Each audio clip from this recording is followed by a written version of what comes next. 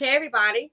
So let's take a look at this clip. Remember when I told you guys how in certain communities, the Dusties are the ones that are protected? Well, look on the screen. Let's talk about why it's here on the screen. This will be part A, the news clip. Then please stick around, if you will, for part B, which will be the commentary. It's beyond me. It really is. Check it out for you. $500.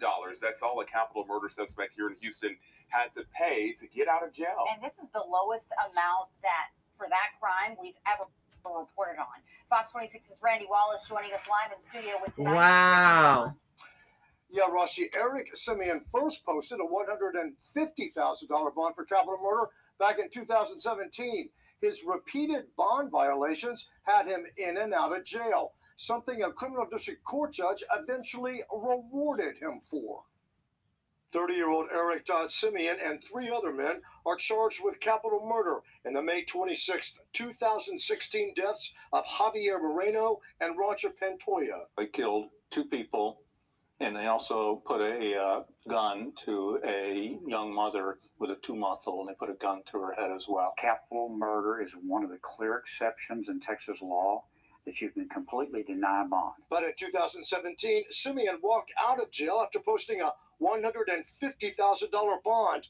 According to court records, he repeatedly violated the conditions of bond and was back in jail 4 months later. They reinstate the bond, but they lower the bond to $50,000. Normally, it goes up when you get your bond revoked, but this went dramatically down. While out on the $50,000 bond for capital murder, Simeon is convicted of evading arrest and spends 60 days in jail. His bond is once again revoked.